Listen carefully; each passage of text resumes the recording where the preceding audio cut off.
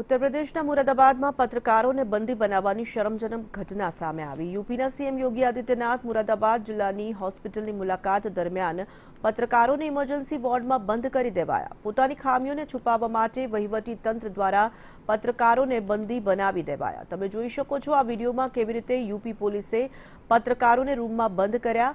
એટલું જ નહીં, પત્રકારો દરવાજો ખટખટાવતા રહ્યા, પરંતુ નગરોળ તંત્રએ જાણે શરમ નેવે મૂકી દીધી અને રૂમની બહાર પોલીસ અધિકારીને પણ તૈનાત કરવામાં આવ્યા, જેથી પત્રકારો બહાર પણ ન નીકળી શકે।